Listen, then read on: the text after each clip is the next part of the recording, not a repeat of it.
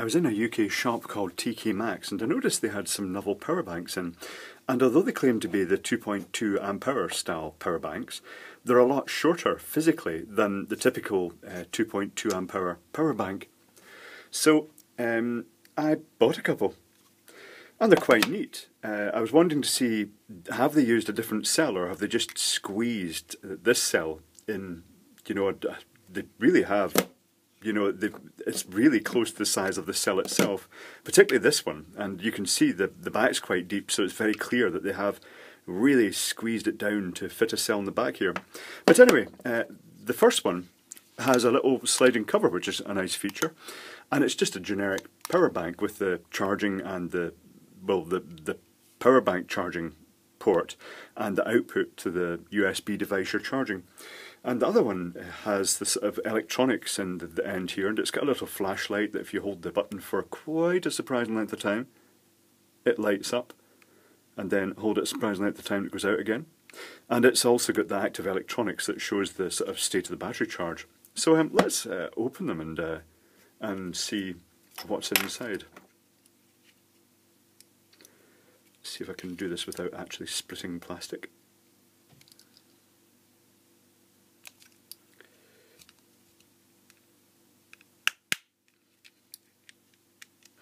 They all seem to have a very common system of these little plastic clips. Am I going to be able to pull that out? Or push it out even? Oh, there it goes.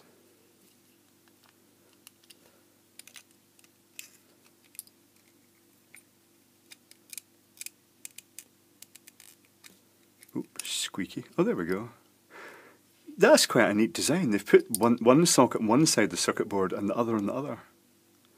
With the little converter and probably the fairly generic little booster chip that's commonly used. There it is, let's take a wee look. I do see some extra components there that suggest it may have not the standard chip actually, so let's take a wee look at that. See which one it's using. It's using 4056ES. And then underneath it says B14350. I'm guessing 4056ES is the important bit there. And the little packages at the side look like little MOSFET-y type packages. DW01 and 8205A. I'll have a wee look at them and see what they are. So that's interesting, it's quite neat. I like this sliding cover, this dust cover. So let's take a look at the other pack.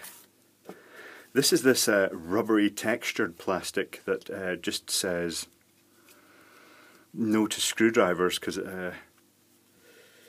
let's see if I can not leave big chewy marks in it. Oh, it doesn't matter, I've got it taped to bits anyway. Ooh, I'm leaving slightly chewy marks in it.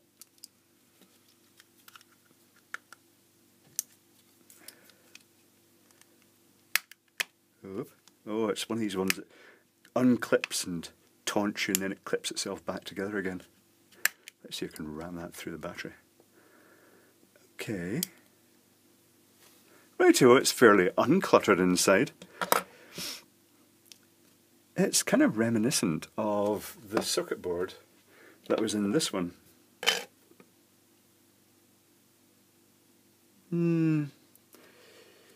If I remember, that one didn't have the chip marked. This one does have the chip marked.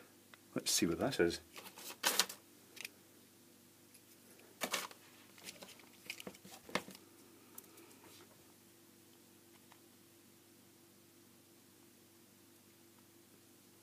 It's actually a wee bit recessed, so it's actually may not be able to focus on this. Oh, and now the thing has the magnifying glasses, the microscope has just gone right down into it, so it's no, that's proving quite. Can I lift this out? Is it stuck in?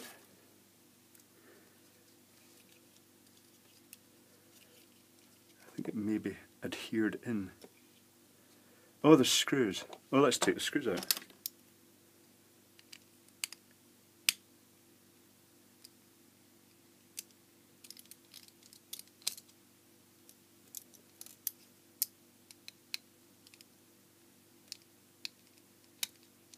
This is the absolutely wrong screwdriver to use for this.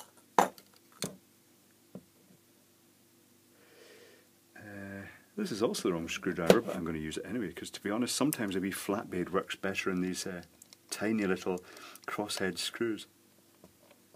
And there it comes. That's better. So yes, well, let's press the button now and see the LEDs. Are they as flickery as the other one? No, they're not. It seems to refresh them at a very high rate. Okay. So let's see, I can see that chip now.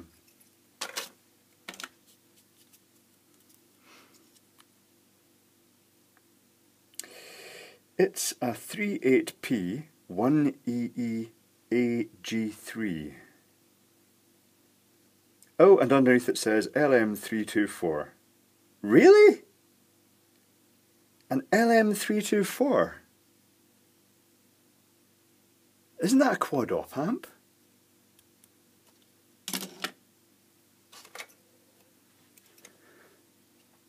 It could be used to drive the bar graph. That would be very simple. And that means that this little 8-pin chip here could be a...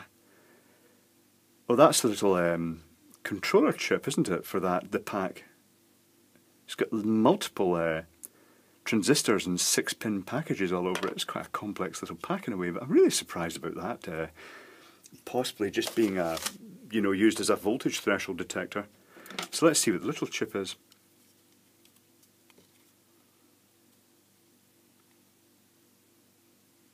The little chip is a 4056ES. Underneath it says B1432D. I think the relevant bit is 4056ES. Isn't that rough? Isn't that what was in...